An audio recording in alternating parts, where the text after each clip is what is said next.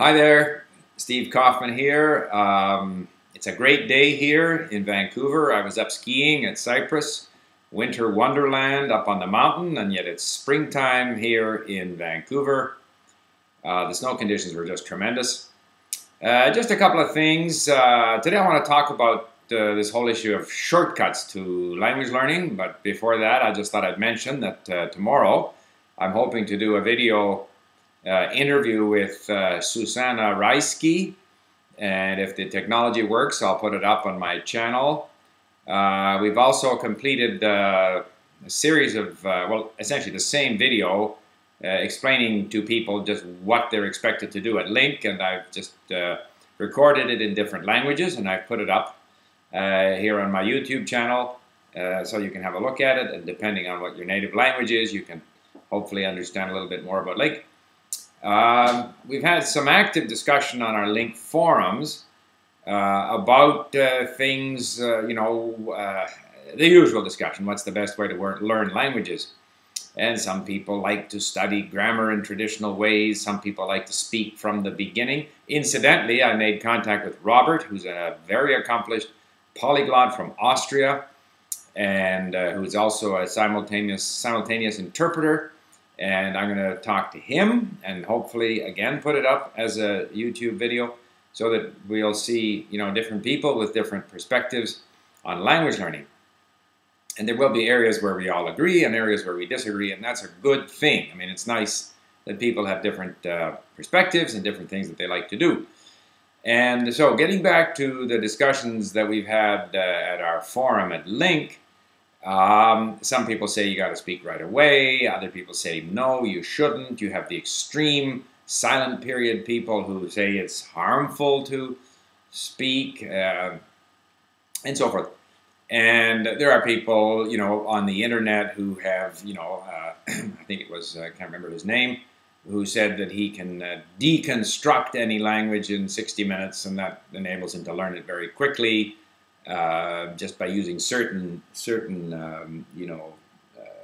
sentences, and I know Moses McCormick has some such approach, and who else was there? Benny, of course, with his speak, and become fluent in a hurry, and many of these people are good linguists, are good accomplished polyglots. So obviously, whatever they like to do works for them, but in my opinion, there are no shortcuts. There are no hacks, language hacks, as Benny puts it. There is no deconstructing the language. Essentially, there are the three staples. Number one, your attitude. Number two, the time you put in. And number three, your ability to notice what's going on in the language. So, yeah, obviously, no one's going to argue that unmotivated people are going to have a very tough time learning. But the second issue is time. It takes time. It takes a lot of time. So if you're willing to put in 5 or 6 hours a day, you'll go more quickly.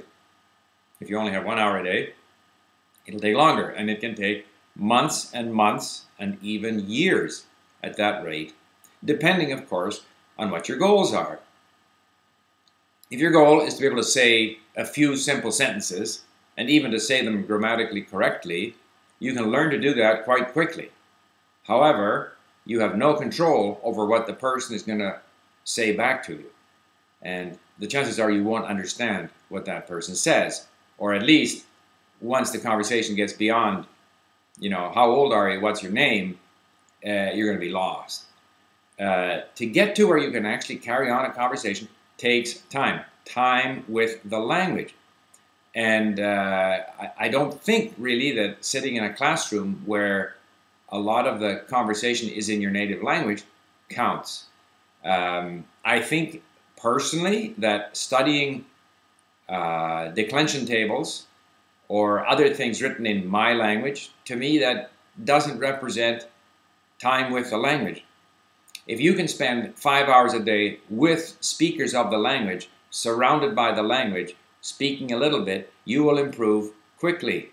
If you add to that some deliberate learning activities on your own, where you sort of are aware of what you didn't understand and the vocabulary that you're missing, and then you go and look for it and you get right back in there with these people so that you're constantly with the language, you're spending time with the language, you will improve.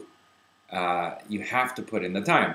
And we see that here, as I've said many times, immigrants who go to their ESL school, language school, but then don't do anything outside the classroom, they don't improve. And I've also mentioned the situation in Europe. I was told at a conference that a majority of corporate language learners, they spend an hour in class with an instructor and then an hour to an hour and a half on their own. They won't improve. You have to put in the time. I do not believe that there are shortcuts, language hacks, deconstruction, read the dictionary, study the grammar, study a word list, and away you go. I don't believe it. Whenever I have spent time, and I do, and have, reading grammar explanations, studying declension tables, at best I can retain that till tomorrow, but not much beyond.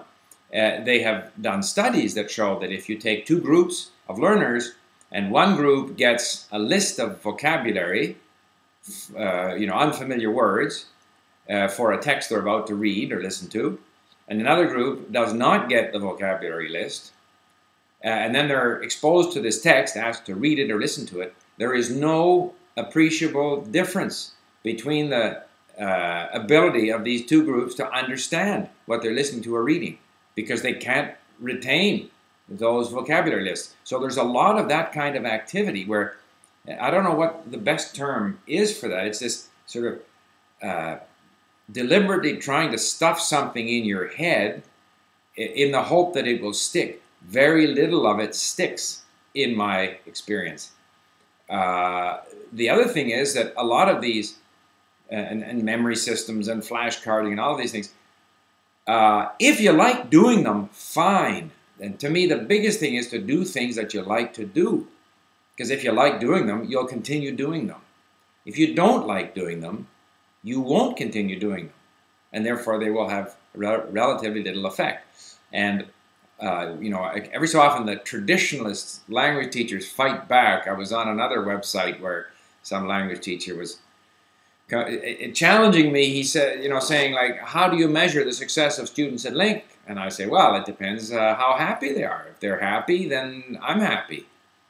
Oh, he said, you can't compare the learner's satisfaction. You can't, I think he used the word conflate or something.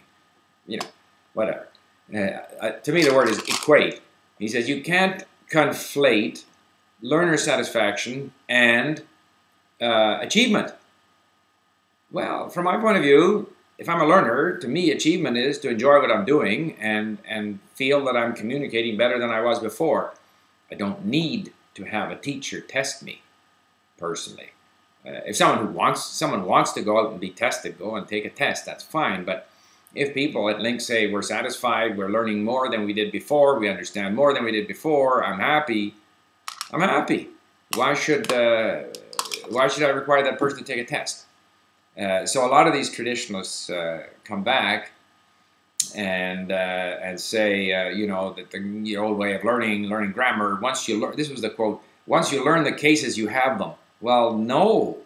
If it were that simple, then I would try to do it, but I've tried. I don't have them. I look at those cases in Russian with all the different endings, and after many times of looking at that table and reading the rules, I don't have them. But after much exposure, eventually, between the exposure and the occasional review, it starts to stick. You don't have them because you studied them. That's simply not true for me, but it may be true for some other people.